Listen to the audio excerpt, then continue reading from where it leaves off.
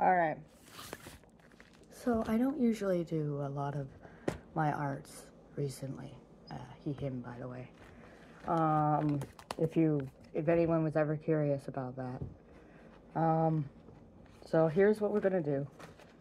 We are going to do a drawing of corn. Now, you might think to yourself, oh, corn? Really?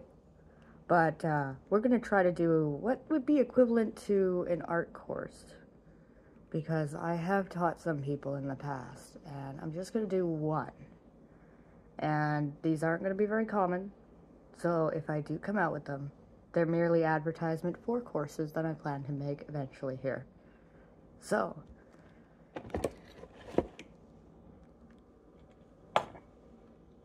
with that said, we're going to progress. And I gotta reposition that phone a little bit because you're not going to be able to see this. So, first off, you get your pencil. Usually, don't make it too sharp at the end. Not for this kind of thing, because you gotta get bold lines, because you're making corn. Okay? You're making corn. So now I'm gonna try. I'm good at art. I'm bad at lining up things.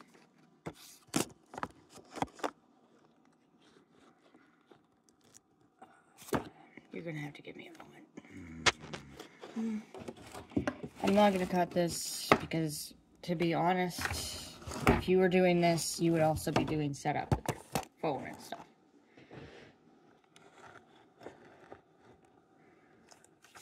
Gotta make sure all of that is about as lined up as it's gonna get. Wow, that is not where I expected my camera to be.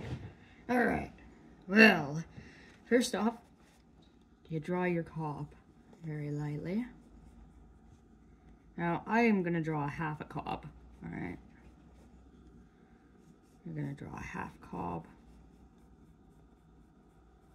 You want that little bit of a squared end. And I'm not here to tell you exactly how to do your stuff. I'm just giving you examples of how to do them.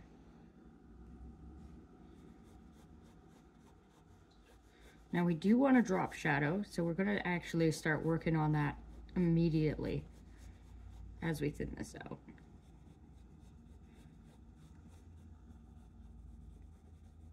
I'm going to try to make this short because I'm not going to speed it up or anything.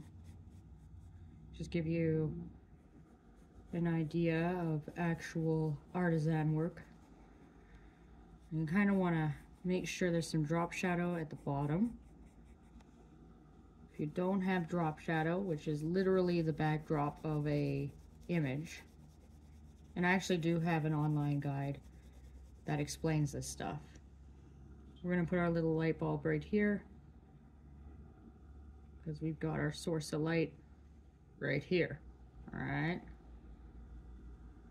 Alright, so we got our source of light.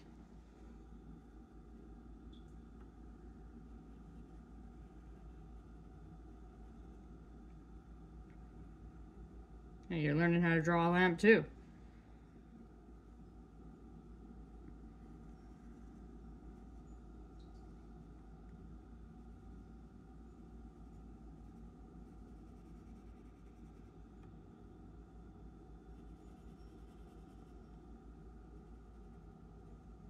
Alright, we got that. And we're gonna go like that so that we can think about the fact that this light is dropping on this corn. Now, once you got your, about the size you're looking for to do your kernel, you're gonna make a little bit of a womble line at the top. And you're gonna just bring it down. Art isn't that easy when you're really trying to master it, and you're especially new to it. So it can be kind of useful. And I haven't seen a corn kernel done yet. So if we're doing a cut leaf, we're going to put our leaf right here. And we're going to bring it down like that. Now there's layers to these leaves. This is literally the corn husk. And we're going to put this in behind it for aesthetic reasons.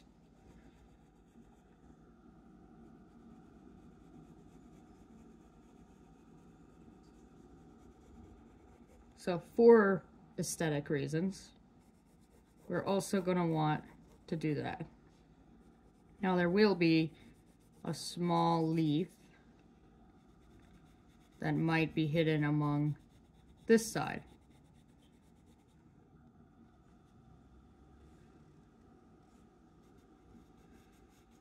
If you think about the distance, going like that, you're also going to try and align this just like that. There you go. And we're going to wrap it around here, just like that.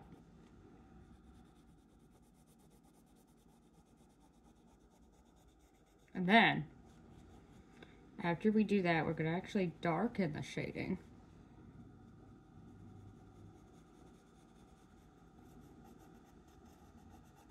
In various spots. Alright.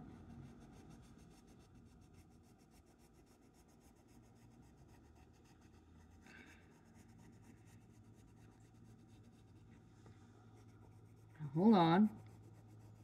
There is more. Now we got our basic kernel shape. So we want our core to be somewhat visible, just so that we get a point of interest. And then we got these kind of going like this. Gotta make this straight line a little bit bumpy. Alright. You go up, and then you start doing your kernels. Now, it doesn't really matter what shape you choose to do your kernels in. Just try not to get it confused with back here. Now you gotta remember, every kernel is individual. So this means that when you're drawing it, there's gonna be gaps between these. Which is something that you do have to keep in mind when you're working on it. And you can't just do it so that it looks like scales or layered, because it really isn't at the end of the day. There's gaps in corn. Corn is imperfected. But let's do something that's kind of got a little bit of that scale. So we're trying to get rid of some of these pieces. We're thinking this leaf, this one right here, is over these kernels. This is all chewed up, where there would be kernels. If we make a perfect corn, it's not going to make any sense. We got to try to show you a little bit of a difficult corn. Now, the reality is, when you're looking at a piece of corn or a cob of corn, even though there is a standard pattern, there is also the concept that while you're working on your corn design, there is other sized pieces in those kernels. Some of them are thicker than others, some of them are smaller than others, and you'll notice that with organic corn. It's not a perfect cob. And you kind of use shading to your advantage here. And you gotta make sure that everything is drop shadowed appropriately so that it all looks correct. Just like that. Put a little stem here if you really want to. And you just continue drawing your little kernels. I just draw random little circles. Now as we're going up, these kernels are going to naturally get bigger. So, making these kernels naturally a bit bigger as you go, even if varied, the various pieces are going to be bigger, even if they're all different sizes. And again, use your shading to your advantage.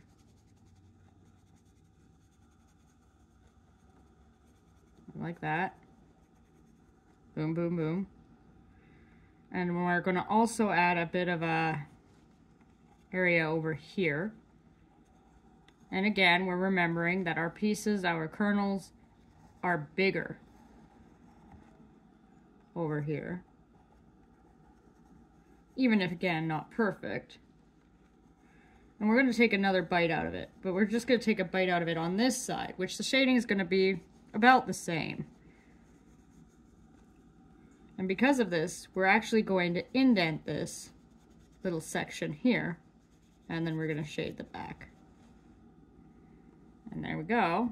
And now every time the light hits this,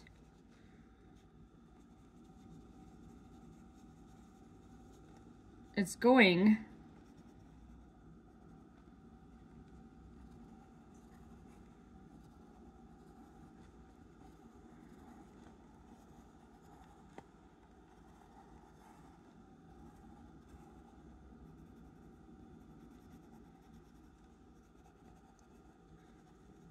go. And the final bout of corn, I'm going to have the largest kernels. And then where you see your lumps are sticking out, just shade those in, because that'll work for dimension.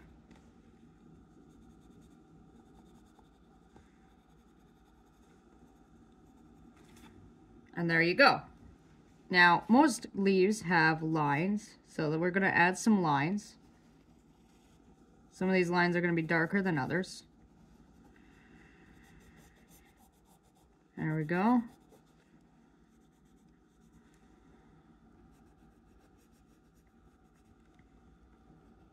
And we're really going to emphasize the edges of these kernels.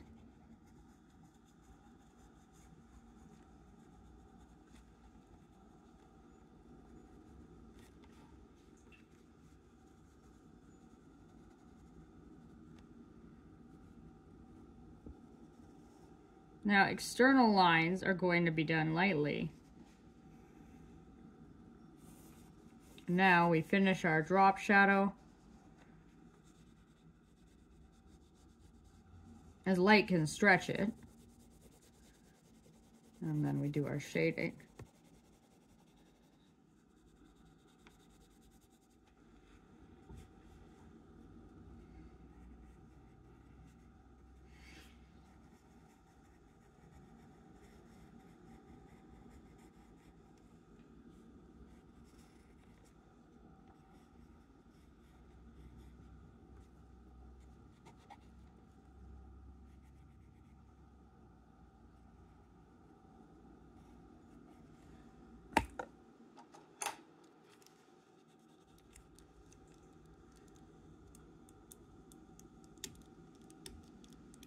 There we go.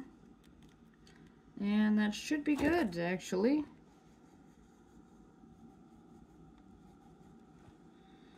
And there you go. A cob of corn.